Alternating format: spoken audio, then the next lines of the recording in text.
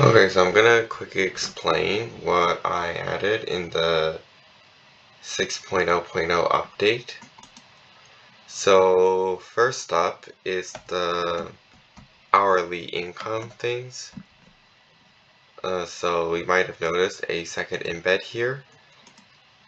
Each of these 4 check marks represents 25% of your hourly income. So if you have these checks, you're fine. But you also notice the timers. So you gotta keep those timers like above 0. Otherwise, you're not going to get your hourly income. Now, the way you increase these timers is you use these new items I added. They're on page 2 of the inventory. So we have rosin, strings, bowhand, spine service. The way you obtain these items is you craft them. So if you do craft by itself, it'll show you all the recipes. And I don't have any items right now, so I'm just gonna give myself some items.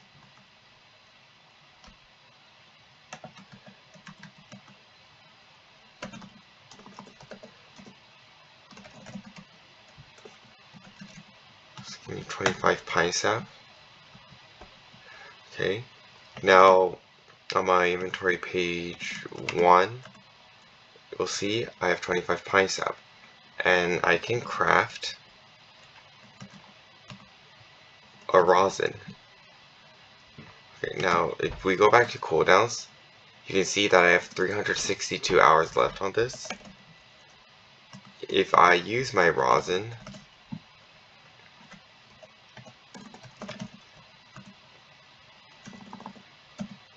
you can see that the timer went up by 25 hours like it says here. So that's this feature. Now the other one is the market, which is a little more complicated, but it's okay. So I'm gonna give myself some grains. Let's see, 15 grains. And if I go to the market, now you have 4 things. First one is you can view your offers. So we can see I have some sell offers set up right here.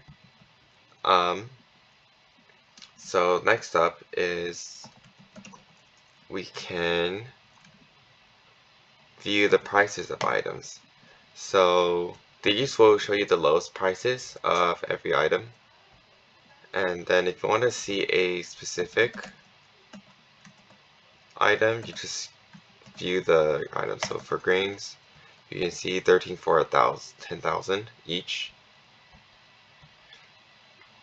Right now there's only one, but as more of you like use the bot and make more sell offers and stuff, the price will fluctuate.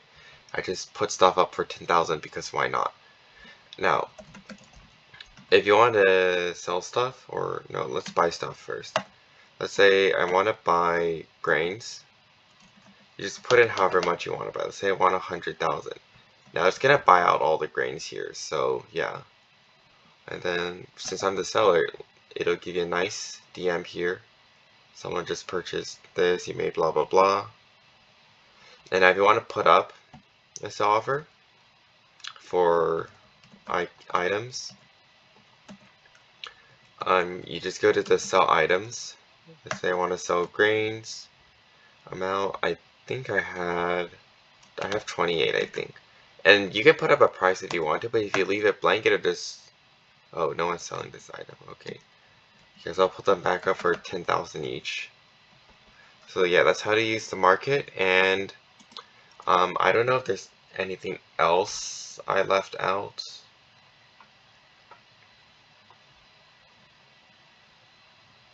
Yeah, no, that's it. Okay, have fun.